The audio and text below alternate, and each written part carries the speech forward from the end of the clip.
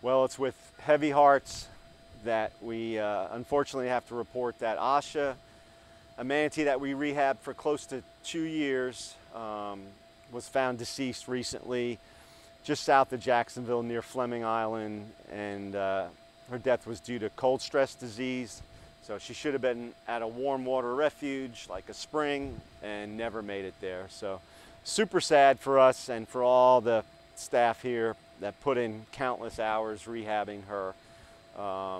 And this one hurts a little more than some others because they don't all make it, as everybody knows. But we had outfitted her with satellite tracking gear when she was released back in February at Blue Spring. And about 2 weeks later, a citizen cut off that satellite gear. We have no idea who or why.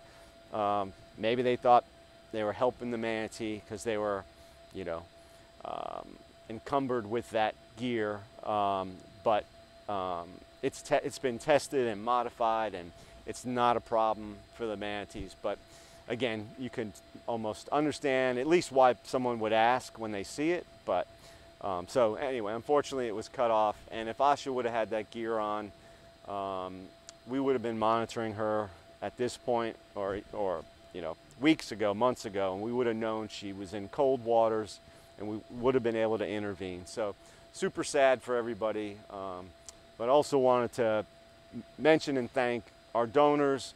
I know it's sad for them as well, and they, you know, you guys allow us to do this important work, which we will continue to do, of course, but just thought it was important to share this sad news, but we'll continue, and thanks again for all the support.